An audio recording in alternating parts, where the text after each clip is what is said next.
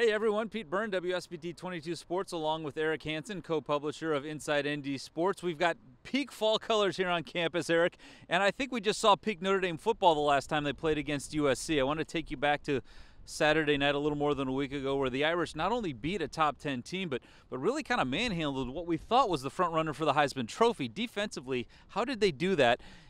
And what can Notre Dame take from that win over USC that they can use moving forward these final four games? Well, I think they finally found the right combinations of personnel to get the most out of their defense. You know, they've been playing with different pieces and how much to play this guy and how much to play this guy. All of a sudden, the pressure that had resulted in hurries turned into pressure that turned into sacks and turnovers. And I think they've really hit on something. I think obviously you're going to have to change your pressures, change your game plan, but I think they found a playing rotation that really works for them. And when you think about that rotation, obviously the more guys that can play and have success, it keeps you fresh, it builds on things. You know, one guy that stood out to me and probably stood out to the whole country was Xavier Watts. I mean, you can't just predict that level of turnovers, but what are some of the things he's doing that we're starting to see now that's making him look more and more like a guy that's going to play on Sundays maybe? Yeah, so former wide receiver that got moved to safety and then was kind of, did I make the right move? And then became a really sure tackler. Now all of a sudden we're seeing coverage. We're seeing a guy that understands how to read what the quarterback is doing, what the plays are, and so forth. I mean, he's really done a deep dive. He was asked about it after the game Saturday, and he's pretty humble, but he has really become the cover guy that they thought he could be, in addition to that great guy that helps you in the run game. Now, on the other side of the football, I think offensively we saw a couple surprises partly against USC. They got back to what they were good at, which is Audric Estime. But after having a phenomenal first four games, the three games that followed left a lot of people scratching their heads. They figured some things out against USC, but where does that progress from here?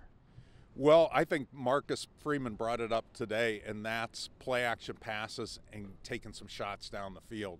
You know, we've talked about, thought about, whined about Tobias Merriweather's role in this offense, and really what he does great is getting down the field, beating people down the field, and then at 6'4", going up and getting contested catches.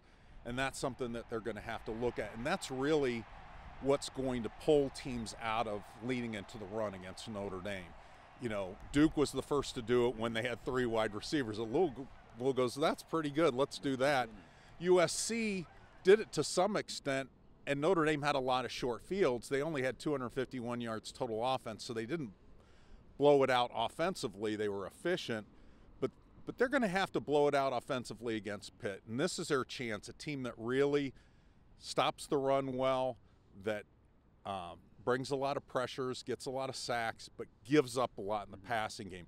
This is the perfect game plan to test somebody down the field. So given what you just said, all year long Notre Dame has been give the ball to Estime, run to open up the pass game. Is this a week where maybe you pass to open up the run? Exactly, and really I think that's the way the offense was supposed to work coming out of training camp.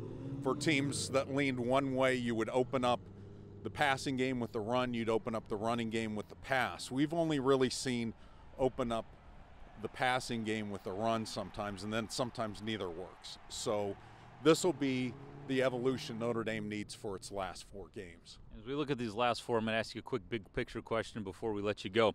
Obviously with two losses, ranked in the top 15, on paper, most of the difficult part of the schedule behind them with the exception of Clemson. Where does the ceiling now look for this program this year?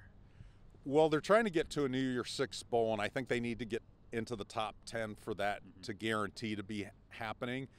And I think they can get there. They also have to look good against these four teams, not just win, because the teams that may jump them or the teams that may drop behind them, you know, are going to be playing each other.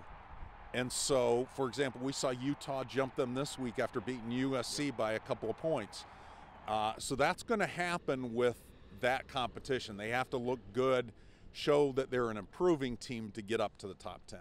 All right, Notre Dame takes on Pittsburgh this afternoon, Saturday, right here at Notre Dame Stadium. We'll be back next Monday with Eric Hansen of Inside ND Sports to let you know how it looks.